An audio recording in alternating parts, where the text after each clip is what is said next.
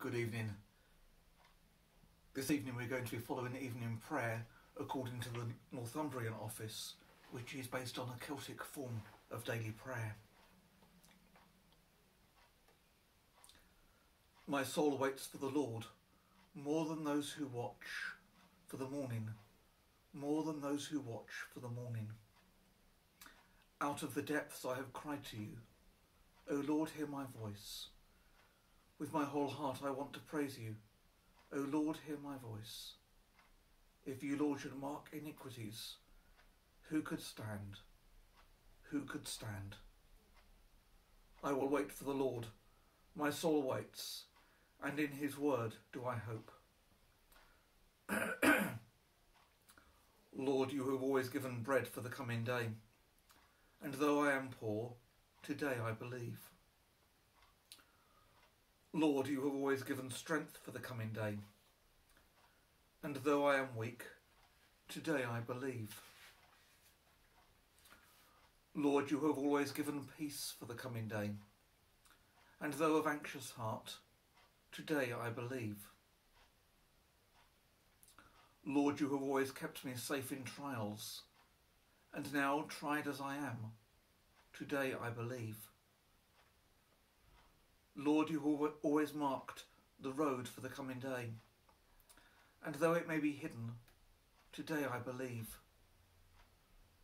Lord, you have always lightened this darkness of mine, and though the night is here, today I believe.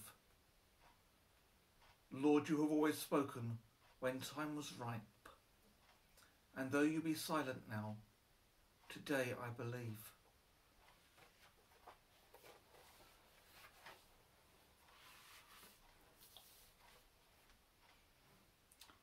An excerpt from Psalm 90. Lord, how long? Turn and show compassion to your servants. Satisfy us at daybreak with your love, that we may sing for joy and be glad all our days. Grant us days of gladness for the days you have humbled us, for the years when we have known misfortune. May your saving acts appear to your servants, and your glory to their children. May the favour of the Lord our God be on us. Establish for us all that we do.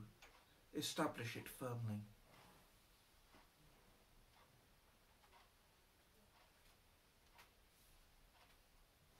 The Old Testament reading is from the first book of Kings, chapter 18. Elijah said to Ahab, "Go back now, eat and drink, for I hear the sound of heavy rain." He did so, while Elijah himself climbed to the crest of Carmel, where he bowed to the ground and put his face between his knees. He said to his servant, "Go and look towards the west." He went and looked. There is nothing to see. 7 times Elijah ordered him back, and 7 times he went. The 7th time he said, "I see a cloud, no bigger than a man's hand, coming up from the west."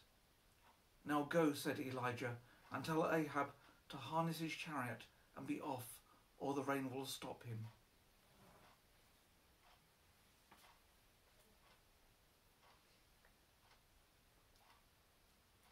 And the New Testament reading is from St. Paul's second letter to Timothy.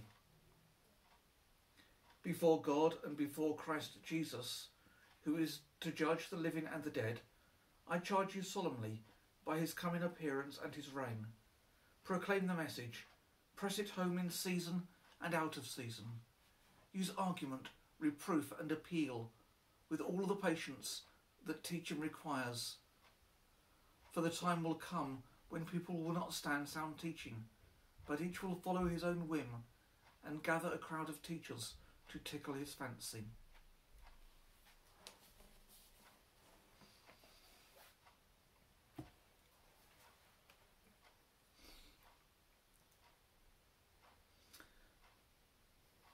Seasons of joy, seasons of sorrow, times when the Lord is so real, it seems any activity you undertake is a spiritual experience. seasons of dryness, when things are so bleak that even a plate full of Sinai sand would be considered a feast. And are not these seasons from the hand of God? If so, what is his goal in the matter? Is he taking you to that place where you can be a man for all seasons, where seasons don't faze you? No, not even the glorious ones. An old apostle said it so well to a young man: be ready in season, be ready out of season. We are all very subject to seasons, yet these seasons are there to make us eventually seasonless. There is only one way you are ever going to learn to triumph over all seasons, and that is to go through each and every season, many times. When you can reckon the sound of abundant rain and the hot blowing of a dry spell exactly the same, then you will be nearing the land of maturity.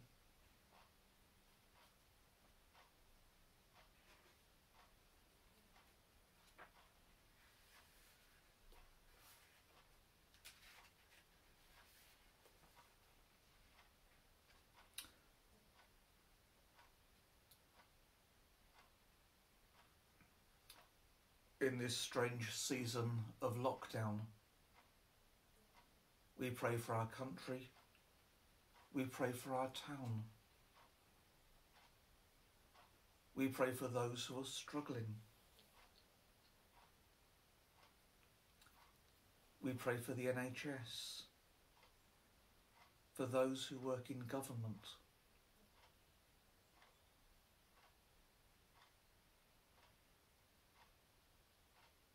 We pray especially for those who are sick, for those who are dying, for those who are bereaved.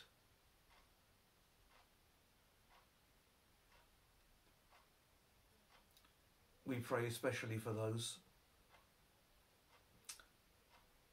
who are unable to bereave and grieve in the normal way, because funeral services are slimmed back and people are unable to travel.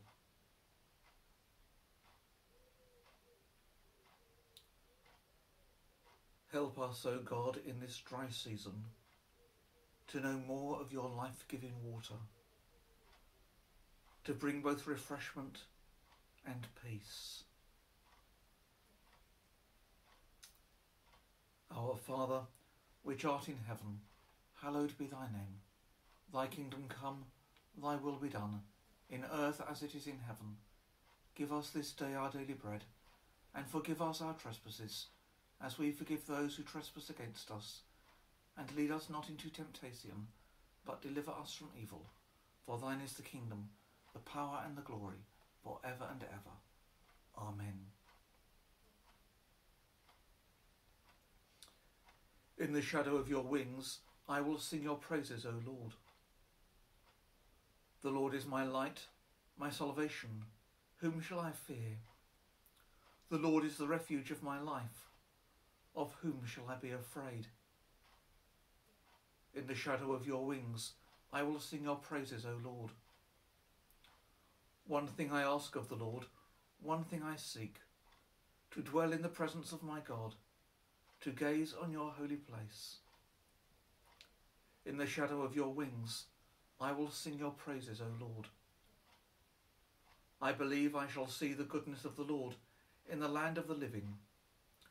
O wait for the Lord, have courage and wait. Wait for the Lord. In the shadow of your wings, I will sing your praises, O Lord.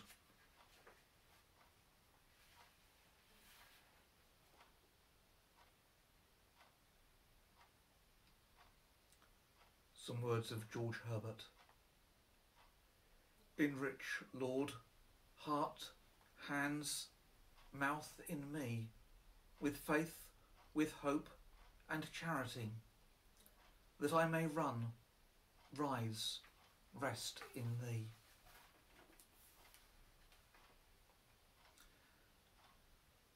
See that ye be at peace among yourselves, my children, and love one another. Follow the example of good men of old, and God will comfort you and help you, both in this world and in the world which is to come. Amen.